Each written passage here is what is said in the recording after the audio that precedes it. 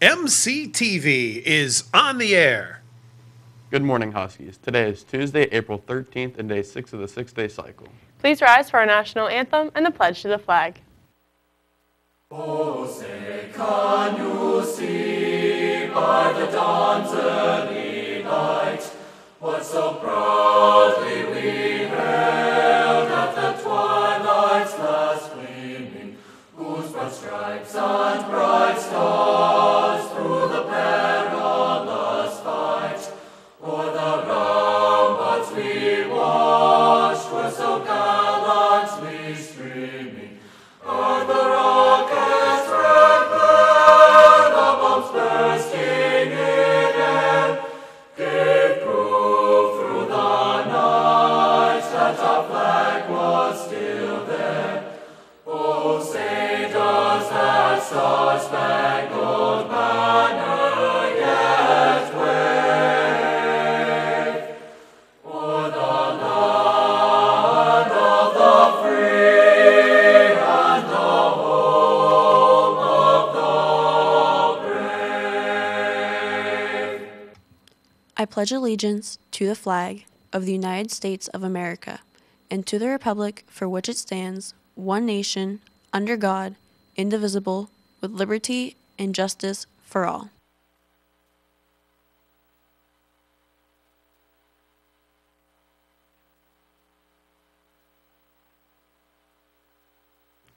Attention all art club members. Our next after-school meeting is scheduled for next Thursday, April 22nd, after school from 3:15 to 4:15. Space is limited, so you must sign up in Mrs. Hubley's room. We'll be creating clay poppy flowers for a Memorial Day project. This year's prom is May 15th from 7 to 10:30 p.m. at Brookmere Estates in Belleville. Tickets are $30 per person or $60 per couple. You must sign up and RSVP with payment no later than Friday, April 30th. Only juniors and seniors are able to attend, and guests from outside of MCHS cannot be more than 20 years of age. Masks are also required. Attention students. At this time, there are exactly 139 yearbooks left to purchase. They are available on a first-come, first-served basis. The last day to order a yearbook online is this Thursday, April 15th. After that, you will need to purchase any remaining books at the school.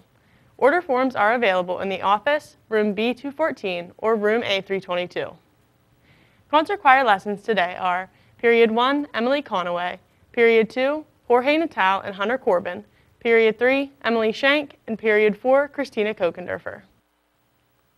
The Rose Lollipop sale continues today in the cafeteria, before school and during lunches, to raise money for a senior project benefiting the Cystic Fibrosis Foundation. Cystic fibrosis is a life-threatening genetic disorder that affects 30,000 children and adults in the United States each year. Young children diagnosed with the disease often find it difficult to pronounce cystic fibrosis, so they are told they have 65 roses. To honor the name and the children affected, Students' Council is selling rose lollipops for the cause. Be sure to help those in need and buy a lollipop today. Check it out, seniors. Deadlines for local scholarships are approaching quickly. For example, the C. Ray Price Scholarship is given in memory of former MCSD business manager, Mr. C. Ray Price. Two $1,100 scholarships are awarded each year. The application deadline is 1 week from today.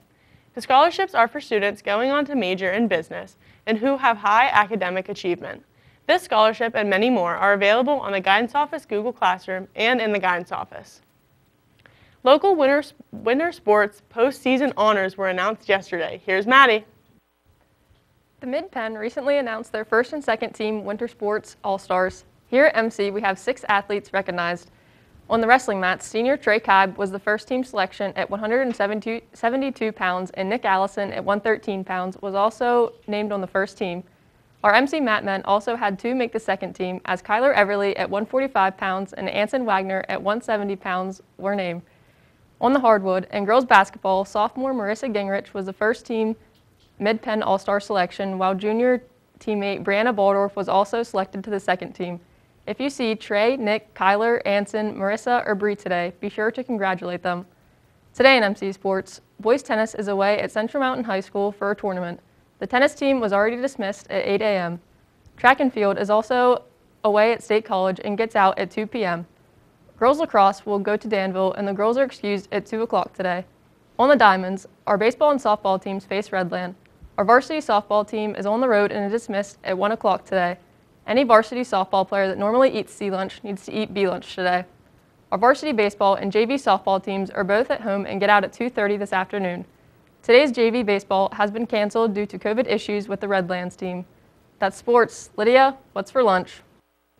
In the Husky line, walking taco, corn, Vixen's cup, churro, fruit, and milk.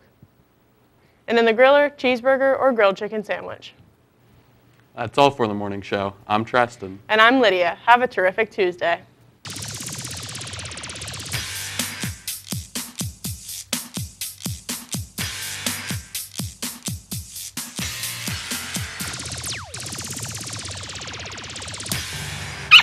Have a Husky day.